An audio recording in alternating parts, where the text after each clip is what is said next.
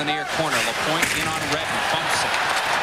Garrett plays it to Stumpel. Back to the blue line for Ralston.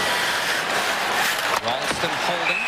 And now Lapointe is in a fight with Redden. Wow, look at Martin Lapointe. He was just hammering Redden.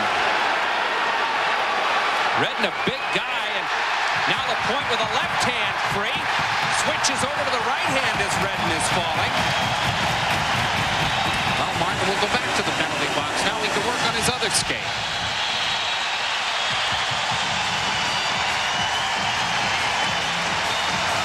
Brian Ralston over, taps Lapointe on the backside as he goes off.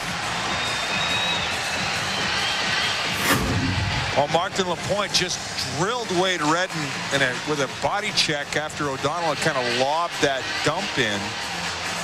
Redden took exception to it. Here's the hit that started it all. I mean, it was a clean hit. He got him right from the front.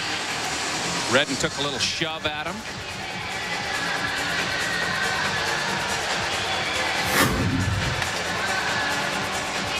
Looks like Martin's got a little cut on the side of his face there, or a little abrasion.